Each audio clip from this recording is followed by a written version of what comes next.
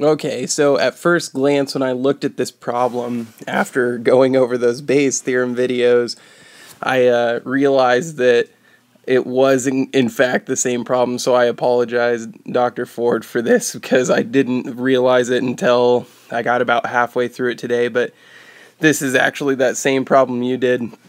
I went ahead and kind of set it up the same way you had it at first.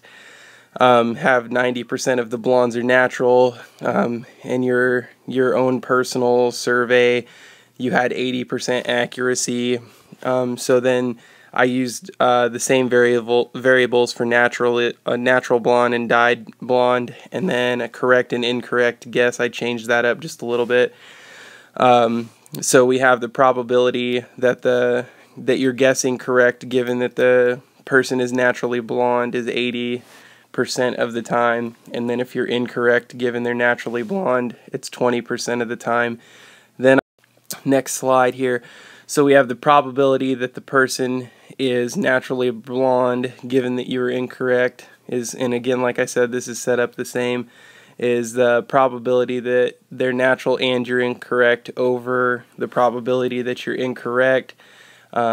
And then we set that equal to the probability that you're incorrect given they're natural times the probability that they're natural blonde over the probability that you're incorrect. We have this all set up here. On top we have 0.2 for the probability that you are incorrect, and we have 0.9 given that they are naturally blonde, because 90% of them are naturally blonde. And then on bottom we have here the probability that you are incorrect given they're natural times natural, and then the opposite case, the probability that you're correct given it's dyed, times the probability of it being dyed. So on the left hand side we get that same answer as we got on top, and then we have to add to it the opposite case when you are wrong, or excuse me, that you're correct. And we get 0.08 there, and then when we add those together we get 0.26.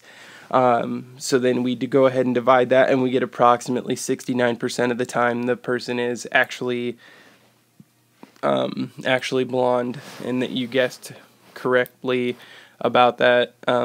So like I said, sorry I didn't email you in advance, but the luck I had last week getting the videos to actually upload, I'm going to go ahead and record this problem that I was assigned and then upload it to Blackboard there, and hopefully it will go.